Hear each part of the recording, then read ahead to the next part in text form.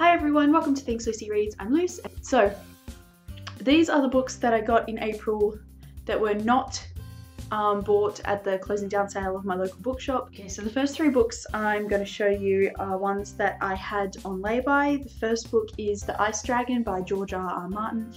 I've actually already read this, so you will hear about it in my wrap-up. And then the next book I had on lay-by is Firefight by Brandon Sanderson, which is the second in the Reckoners series. The first one is called Steelheart. And then the last book I have is The Great Zoo of China by Matthew Riley. I've never read a Matthew Riley book before, but a lot of my friends and a couple of people on BookTube really like him.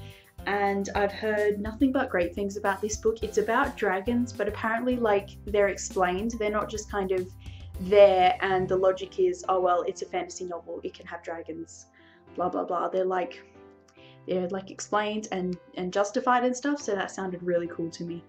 And the end papers are this map, and it's got like a size guide for the dragons, and the cover of the hardback looks like this, which is so cool. So I'm actually really excited to get to this and to find out what the buzz about Matthew Riley is all about. The next book I have to show you is a beautiful Barnes & Noble leatherbound classic, and it is Dracula by Bram Stoker. I've been wanting to read this for a long time, but I wanted to have a really nice edition of it. I didn't want to have just like a penguin one or whatever, because they're nice but they're kind of plain, you know. So this is the new leatherbound classic edition. There was another one that just had the name going down like this in big letters and it was red or whatever, and I didn't really like that one, and then I saw this one and just absolutely fell in love. So yeah, I got it, and the back is really nice too. There we go, and that's the front, and then that's the spine. It's got a coffin on and the pages are silver. If it's glaring a bit, that's because I haven't taken the plastic off yet. So yeah, I'm really excited to finally read this and to have it in such a gorgeous edition. And the next book I have needs no introduction. It is A Darker Shade of Magic by V.E. Schwab, who is also Victoria Schwab. Okay, so I didn't pre-order this book because I just don't pre-order books in general. I wait until the release date to buy them, but then it kept getting out of stock on the book depository, and it would be in stock when I didn't have the money, and then when I did have the money I'd go back to check and it would be like $30, and I was like, oh my god. But then I looked for it on Booktopia and they had it in stock and it was only $15, and so I grabbed it right away. I haven't read this yet, but I'm so excited to get to it. Everyone seems to love it. I love V.E. Schwab and the main character. His looks are apparently based on Lee Pace, and I am definitely here for that. That is my jam. The next book I have is The George's Wife by Elizabeth Jolley, which is the third in a trilogy. The first one is called My Father's Moon, the second one is called Cabin Fever. I haven't read either of those yet, but I wanted to have the whole trilogy in matching editions, and now I do. The next book I have is Precious and the Monkeys by Alexander McCall Smith, which is like a prequel book for the No. 1 Ladies Detective Agency series. And I've already read this one and it was so cute, and I will talk about it more in my wrap-up. And then the next book I got is A Visit from the Goon Squad by Jennifer Egan, which was on sale at Big W for $5. They were having a bit of a clearance, so I picked it up.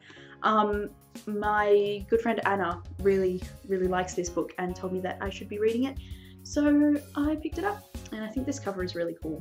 The next book I have is Hold Me Closer by David Levithan, which is a sequel / companion novel to Will Grayson. I was so excited to find this in BW. My BW is not that great. It doesn't always have a lot of the new releases when it should. So I was just there one day randomly and I wasn't even looking for this. I wasn't expecting to find anything, but I walked down the book aisle and there it was. So I grabbed it and I read it straight away, and I loved it, and you'll hear about it more in my wrap-up. And then the next book I have is The Apprentice by Tess Gerritsen, which is the first in the Rizzoli and Isles series. I mooched this from my friend Hayley on BookMooch. Yeah, I wanted it just because it has the TV cover, and it's got, yes, beautiful Rizzoli and Isles on the front. I'm so excited. Yeah, apparently the books are really different from the show, so I'm not sure how I'm gonna like that, but the cover's pretty. And then the next book I have is Maybe Someday by Colleen Hoover. I read Ugly Love and really enjoyed it, and I was trying to find Slammed, except it's like $18 everywhere, which I hate. And you can't get it at BW, and I had it for months, and then when I wanted it, it wasn't there anymore, so I'm really upset about that.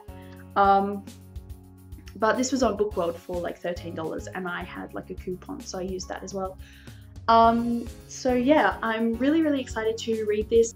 It's about this girl who kind of has a thing for a guy who's a musician, and so Colleen Hoover collaborated with a musician to make the songs in the book real songs, and you can go online and listen to them, and I just think that's so cool.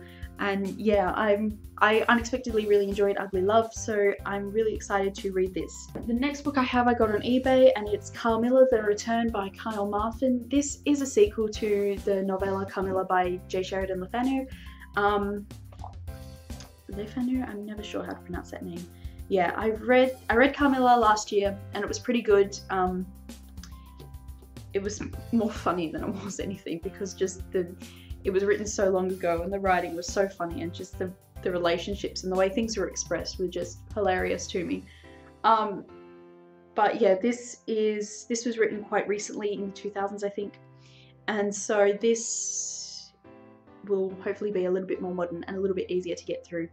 And yeah, they made a modern day web series of Carmilla. I will put a link to it down below. If you haven't watched it yet, you need to, because it is hilarious and it's so good, and you'll just fall in love with every single character, and it's and it's so great.